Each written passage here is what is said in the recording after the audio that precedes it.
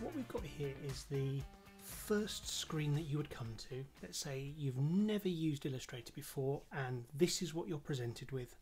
So it can be completely daunting when you look at it like this.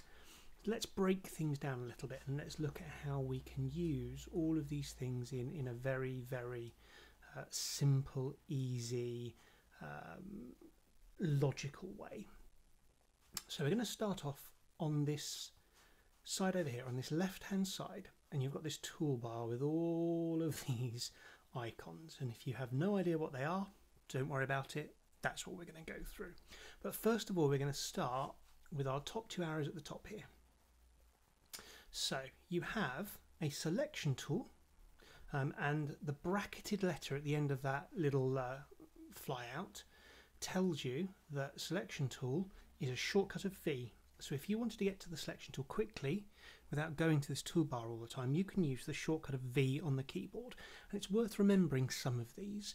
I use some of them a lot and I use some of them very, very rarely and have to keep looking them up, and that's fine. You can do that when you need something and you're doing a specific workflow, and you're going to hear me say workflow a lot.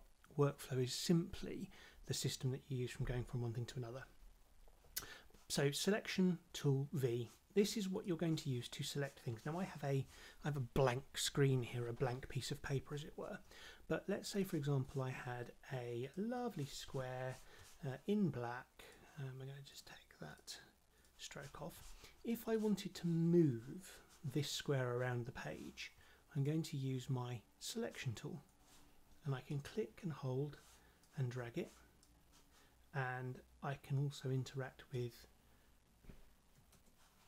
the handles around it. I can also interact with these little bits here which give us nice curvy corners, and to go back I'm just using the Command Z or Command Z, which is go back one step. It's as simple as that. So that's your selection tool.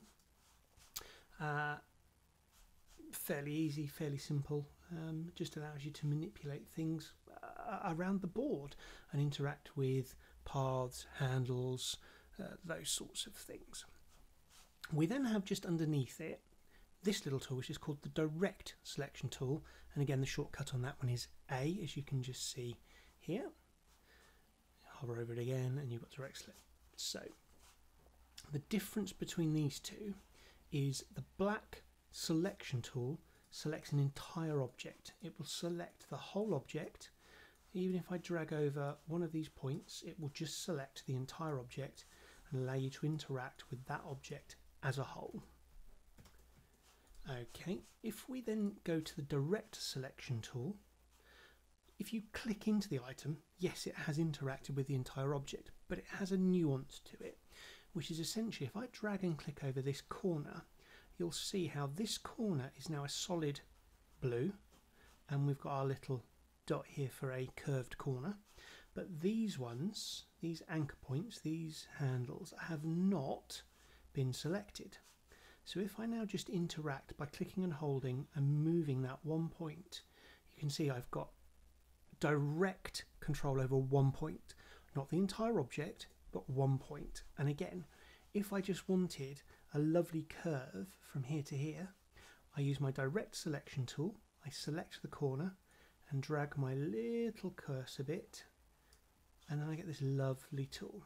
So those two tools are probably the two tools you will interact with the most. Regardless of what you're doing within Illustrator, you are going to interact with those two tools the most during your whole process. So it's really worthwhile just taking a little bit of time to get to understand those tools, what they do, how they work, what's going on with them, and what you do with them. Thanks for joining me today. In the meantime, click that subscribe button and keep up to date with all of my videos, and join me again for the next part in the Illustrator 101 tutorial series. Thanks guys.